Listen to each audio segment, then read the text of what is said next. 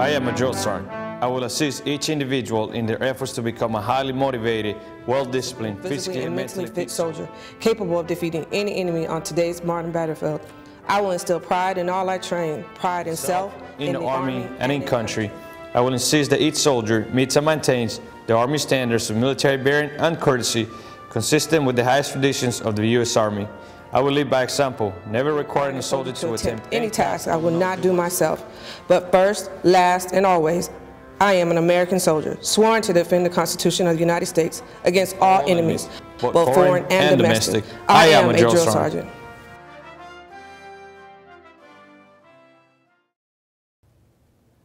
I'm Command Sergeant Major Brian Stahl, Post Sergeant Major for Fort Jackson. The video that you're watching is to invite you to the mission of serving as a drill sergeant, what your expectations can be, not only for you, but your family.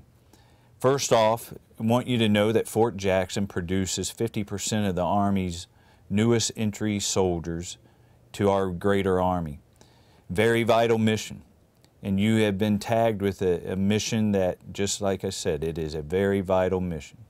But your families are important to the commander and I, which is why this video is produced. You're going to hear from two drill sergeants, and they're going to explain what they experience on a daily basis. And then you're going to hear from one of their spouses and how they make this mission work here at Fort Jackson. We're glad you're here. We're glad that you're taking on this vital mission. Thank you for your service.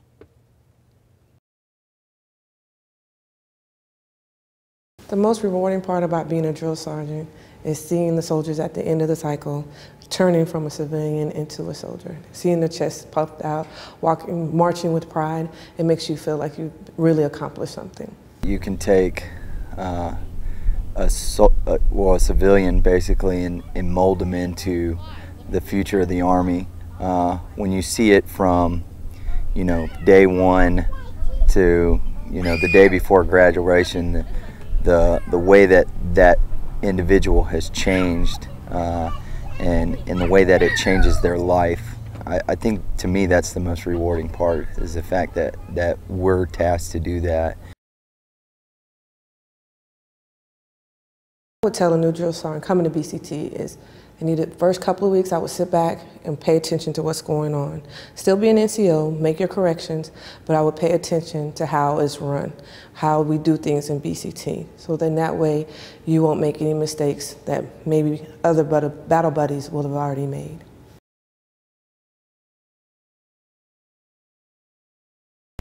They work 6 to 7 days a week, and you just need to be supportive, just like a deployment almost, because you're taking care of everything, the house, the yard, the bills, everything that you would do with them being gone, because when they are home, it's valuable time to spend with the family and so you don't really have a lot of extra time, so you need to make most of the time that you have with them.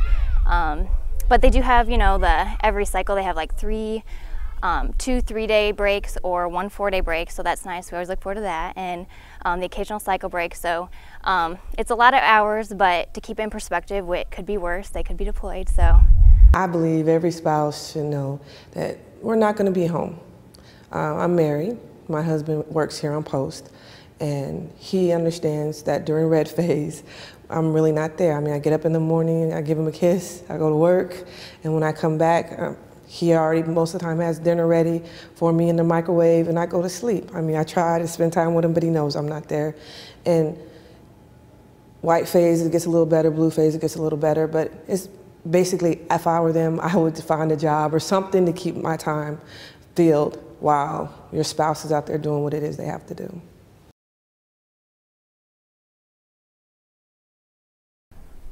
Well, I think for me, the most negative part about being a drill sergeant is having to learn to work with individuals that aren't necessarily in my branch, and they haven't had the same experiences that I've had. When you have a certain way, when you go through the Army for so many years and you have a certain way of doing things and coming to a new place, and it's kind of a melting pot of all the MOSs as far as drill sergeants, commanders, and first sergeants go. Learning to work with those individuals in this environment, I think, is the most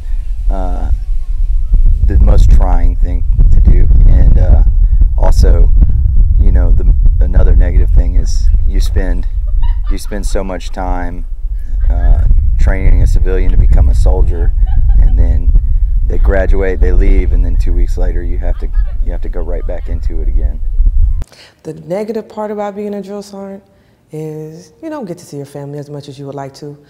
I came back from Afghanistan, and they told me I was going to be a drill sergeant. Of course, I was happy about being a drill sergeant, but as it went along, I realized that it was like being deployed still, because I'd leave early when it was dark and come home when it was dark, and really didn't get the chance to spend the time with my son like I would like to, or spend time with my husband, being that I'd already been away for 14 months.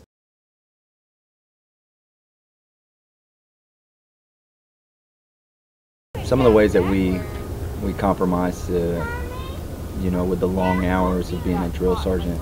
When I first came to Fort Jackson, I would work, you know, almost up until 9 o'clock every night, and my son was going to bed at 8:30. So for about the first 4 weeks, I didn't see my son. So we started to put him to bed a little bit later at nighttime. And I think when we do get time off, we try to spend as wisely as possible with each other. I have a 2.5-year-old, so normally before we had this assignment, he was in bed by 8, but me and my husband averagely gets home around 8:30. We have to keep him up till 9:30 so he can see my son. So that was probably the biggest compromise, keeping my son up later so they could see him. And just making the most of the little time they have, I guess, on the time that they do have off.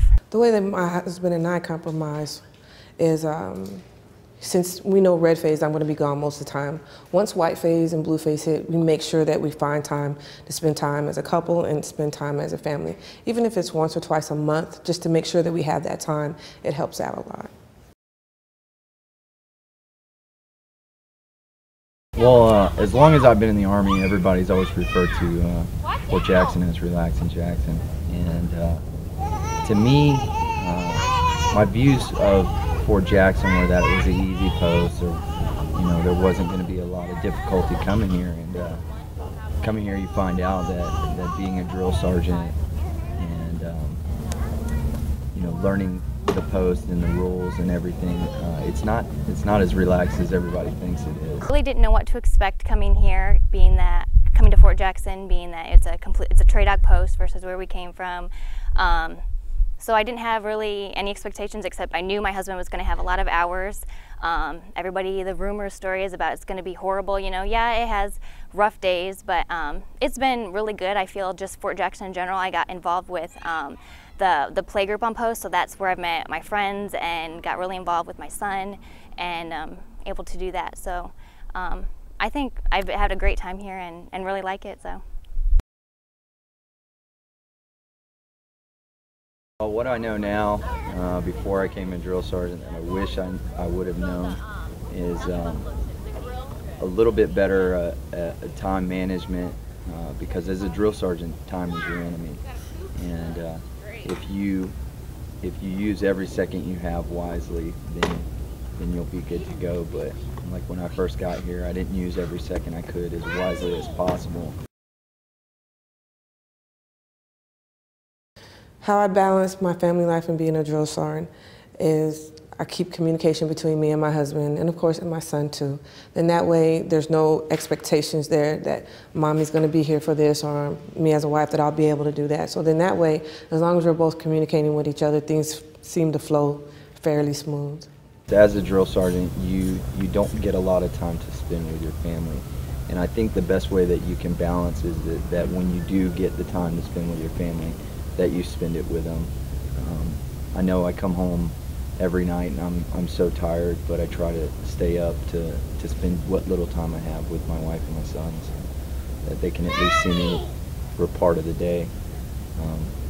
But I think the best way to do it is just to know that when you leave work, to leave the hat at work, and don't bring it home with you.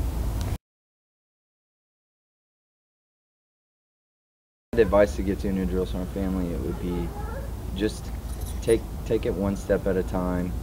Try not to fight about the hours that you're going to end up working, because as you know, as a drill sergeant, that's your task, and it's always mission first. Find a job, find something that's going to keep you entertained, because we're really not going to be home as much as we would like.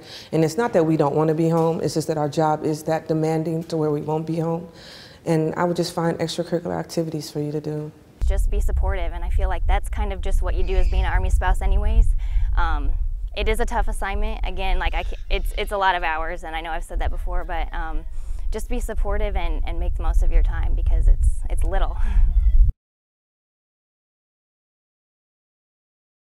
I hope that my soldiers, by the time they leave basic training, are trained soldiers, that they are CLS qualified, that they're marksmen, with their weapons, infantry, that they know all of the tactics and everything. I just want them to leave here being confident about everything that they learned, and when they go to their next duty station or when they get to AIT, that they know what they're doing. Take a soldier, when I take a brand new civilian off the streets and train him to a soldier, I want him to be able, him or her, to be able to go into the Army and be a productive member, know the basics of what it takes to be a soldier, and be able to go into their units and help each other work as a team, and essentially, you know, become the new Army that will replace me one day.